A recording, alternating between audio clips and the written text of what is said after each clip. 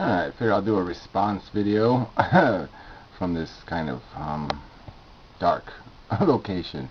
Yeah, the power went out, but it's nice and quiet in here. So that's kind of nice.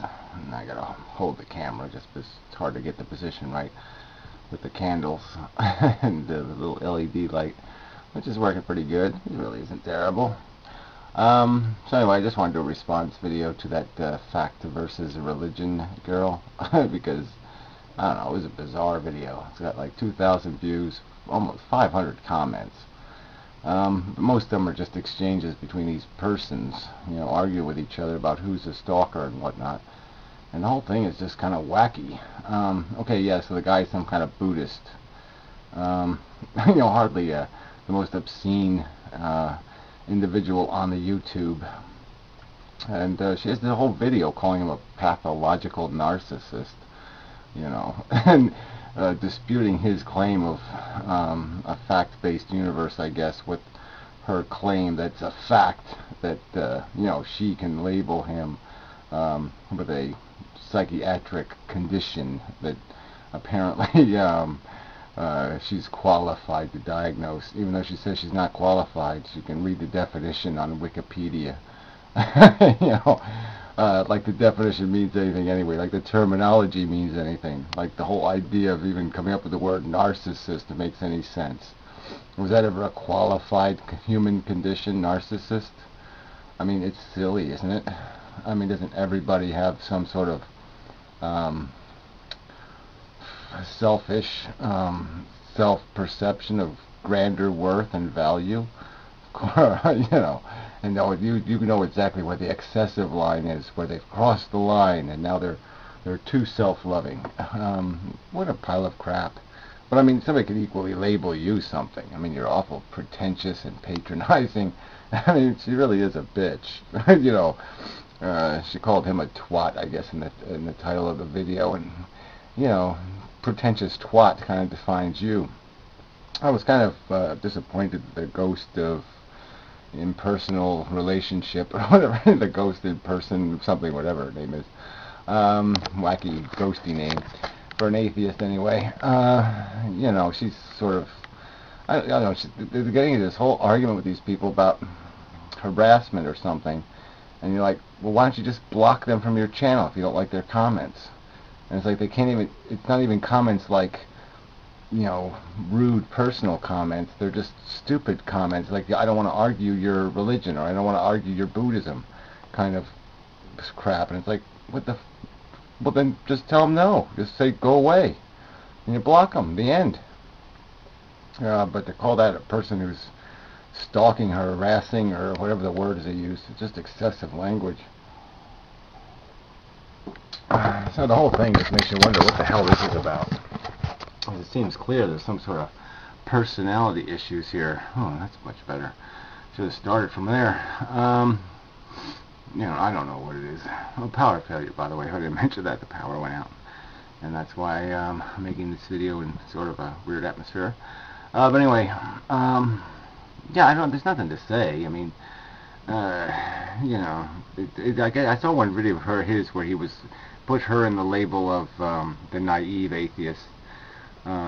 I was the headliner in the swearing atheist category. I thought that was kind of funny. Like somehow swearing is, that disqualifies all your philosophy now. You said a swear word, so the philosophy is now disqualified. So that's kind of silly, especially from atheists. I mean, like they're afraid of words now. Buddhists are apparently afraid of words. Words have magical powers, maybe, by Buddhist law or something. I think that's just part of the pretense. You know, it's they have acquired their own sensibilities, and they're just files. You know, whatever you want to, you know, put that file word on the end of it.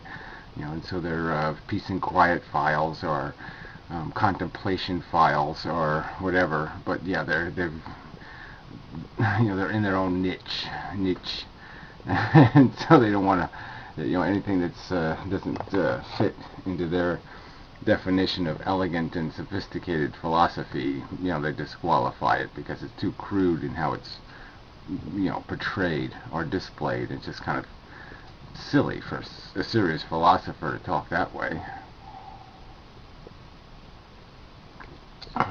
So anyway, I'm getting tired. So yeah, there's not much to say on it. I just thought it was worth making a video just because I found it surprisingly silly video. I mean, there's no content. I mean, the whole video was just this: I'm going to demonstrate how he's a pathological narcissist, and she didn't even do that, let alone disprove some argument he made, because he claims there's a fact in the universe or something. I don't even know what her contention is. Yeah, she's big on science. Fine. Who's against science? He's not against science. You know, what, you don't think philosophy is scientific? Well, I think that's really ignorant. Philosophy is the first science, really. It's just applying your intelligence to the circumstance and trying to reason the truth out of what you can glean as facts. And then once you acquire the knowledge that your senses can be somewhat unreliable, then you have a balance against that, because you know that you're a desiring machine, and you figure out, oh yeah, I have a bias for to see certain truths, and I should be careful not to see truths that just please my sensibilities. Yeah, but it's no big deal once you recognize where the traps are. Thinking is science. It really is. You know, adding the logic up, however you want to look at it, that's the first science. The conclusions we gain logically are just as valid as the ones we build out of observational experiments. We're doing experiments in our brain all the time, trying to discern reality from fantasy, measuring, weighing different arguments to glean out of it all some definition of our reality. And yeah, so this guy has got a lot right and he's got some wrong. I just don't see the point of this pathological narcissist crap. What's the victory? I've diagnosed him with a psychiatric condition, therefore I've disqualified his philosophy. I don't think that works, and I don't think it's fair, and it's really cheap and silly and very unscientific. Yeah, let's just put it there.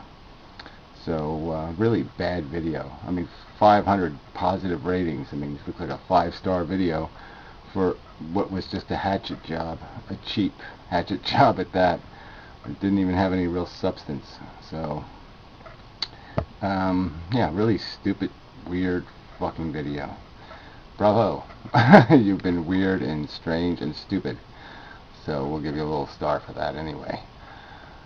Yeah, so that's enough of a video. Gave me something to do. Made my arm tired, so now I have to go to bed. So they give me an excuse to go to sleep, because now my arm's tired.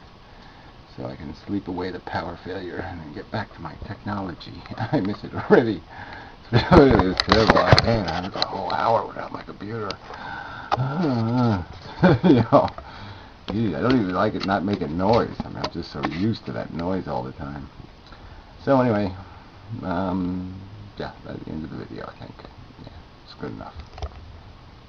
Yeah, that's good enough.